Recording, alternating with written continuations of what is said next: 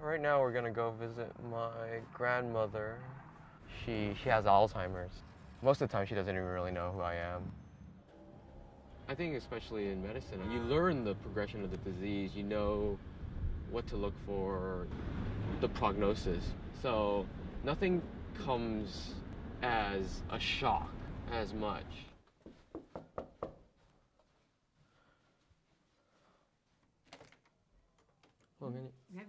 你好。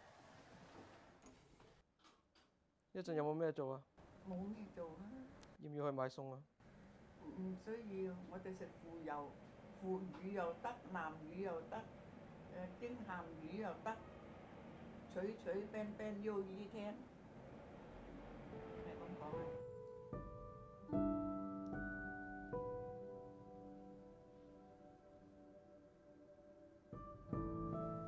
你記唔記得我咩名啊？玩師啦，我家好冇記性，個心好悶啊，咁啊變咗個人都唔夠精神啊。I don't know whether it should be sad. 你姓咩？姓鄧啊？知道你？係啊，姓鄧。鄧咩啊？鄧海權。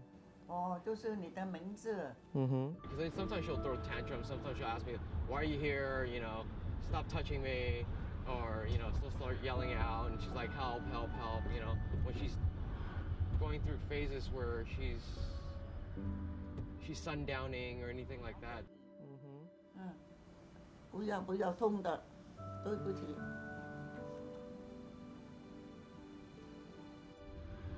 There's no good way to approach the situation. 不要。歪咗啊！我幫你整返好啊。You know, like friends, family, loved ones visiting her right now, it's really for, like when I visit her, it's really for me. I don't know what it really does for her, you know?